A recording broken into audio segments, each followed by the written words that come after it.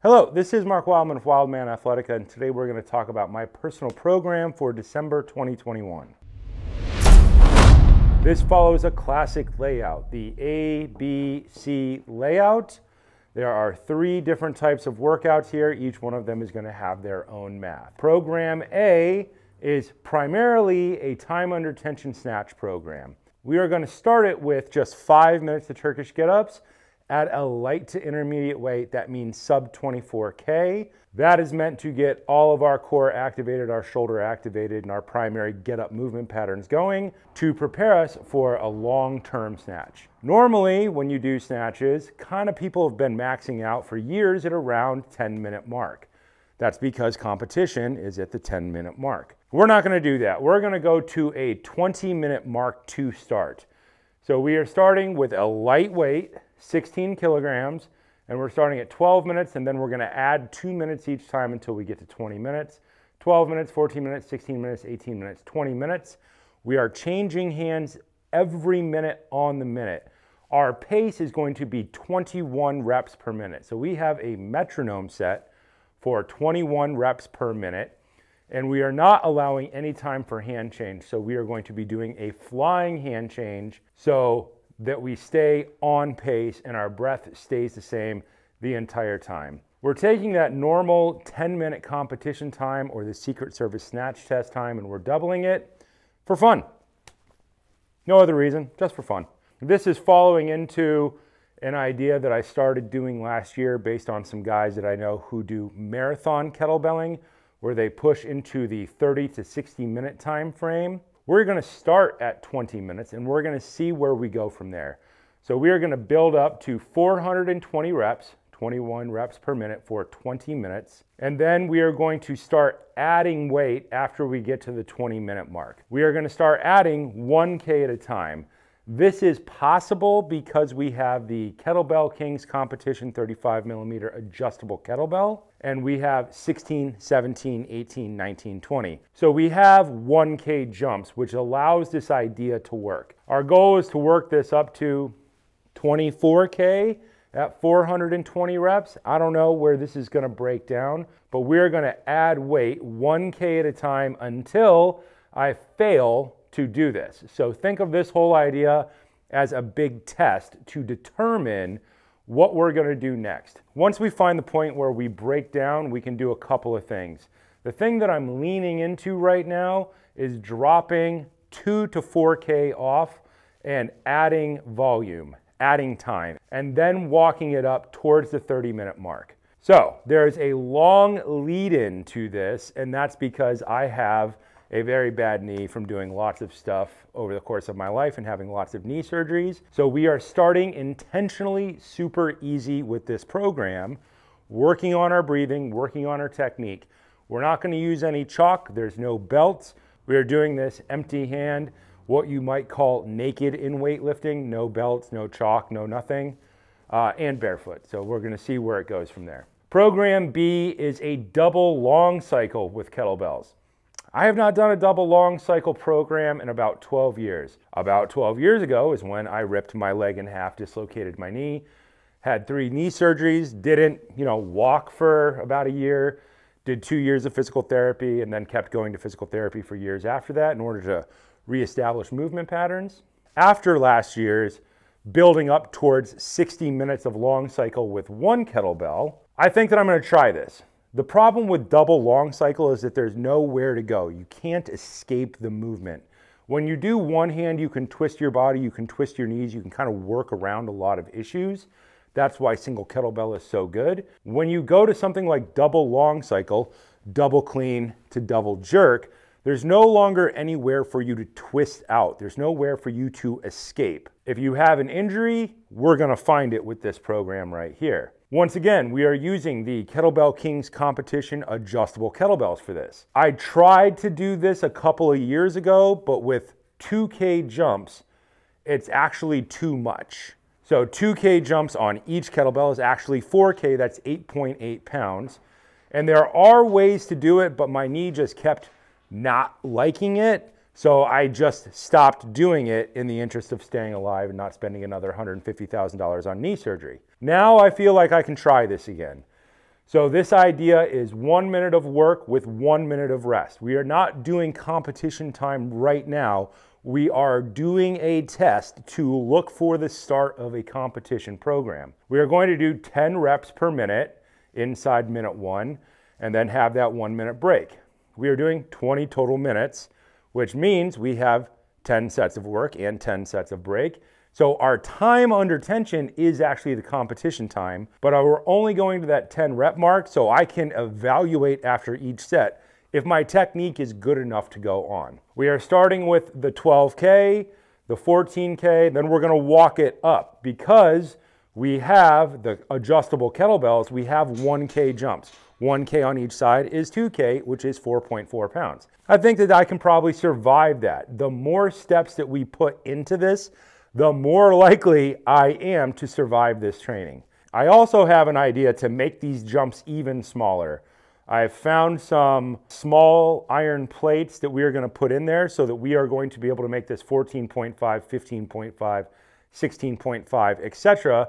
So we're actually only changing 1K between 2 kettlebells for the whole program. Making the program long allows us to work on our technique, allows us to work on our breathing, our structure, breathing, and movement, which all add up to create endurance. And we're gonna build up and we're gonna look for double 24K. If it breaks down, if we fail to complete, what we are going to do is we are going to drop down 2 to 4K and we are going to start adding sets.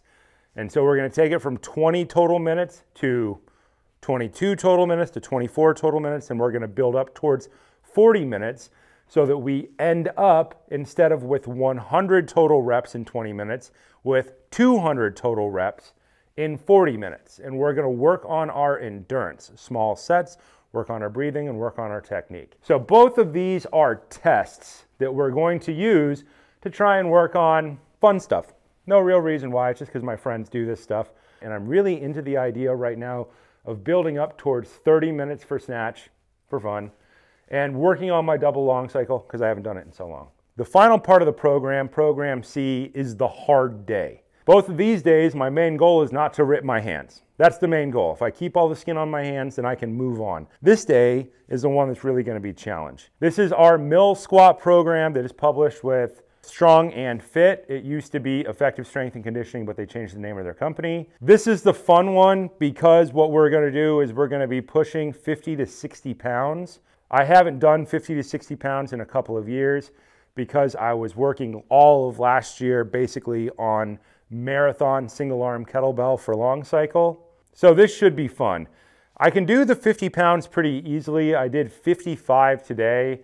And then the next workout, I'm gonna try 60. I am waiting on the new 8X super large weight sleeve, which is going to allow us to push to 80 pounds here. This is definitely the heavy day. This will be a lightish day, and this will be kind of an intermediate day. This program should balance out all the lack of direction in these two programs. A snatch is pitching, hinging forward and back at the waist, and heaving, moving the weight up and down. The same thing with double long cycle. These are 2 of 6 total degrees of freedom that we train in. This has all the other ones. All the other ones are here in this big ass heavy weight. In this program, we have squats, we have circles, we have pendulums, we have shield casts, we have casting patterns, and we're going to repeat that over and over and over again. We're going to work on our technique with the big heavy weight. The heavier the weight gets, the more important your technique becomes. You can't fake anything above 60 pounds. You can't just kind of muscle your way through it. If your elbows aren't in the right place, you kind of probably going to tear your spine in half. That's why it's fun. I don't know. That might just be me.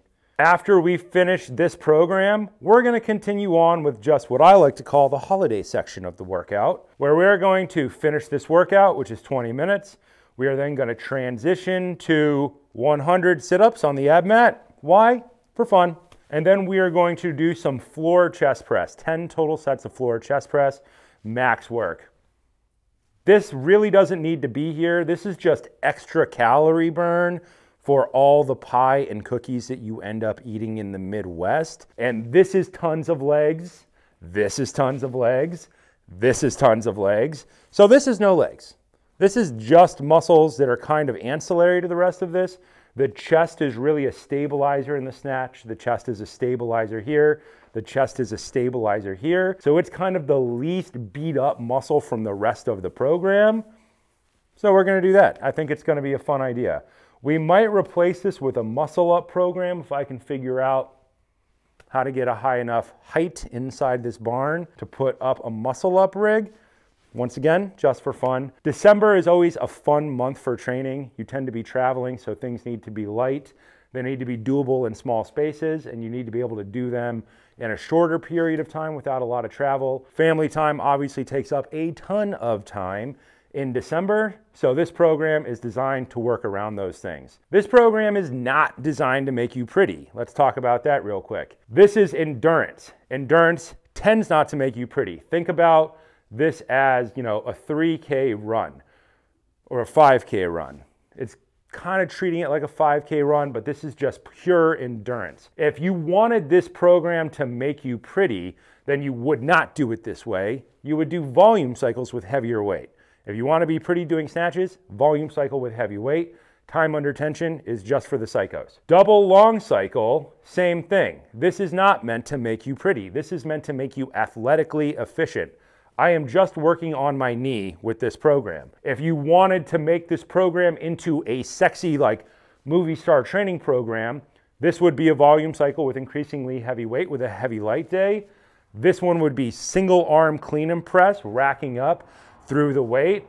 We're gonna have an upcoming clean and press program. That would be what you would shove in here. And then this wouldn't change at all. And then probably this wouldn't change either. Endurance does not generally make you more pretty. It tends to make you more efficient. The more efficient you are, the less ripped you are. If you want to be very ripped, you have to be doing things that you're kind of bad at or weights that are super heavy so that you can really challenge your body. Time under tension, just like distance running. It's not meant to make you pretty. It's just meant to make you endure longer, and that's fun. So anyway, this is our program for December 2021.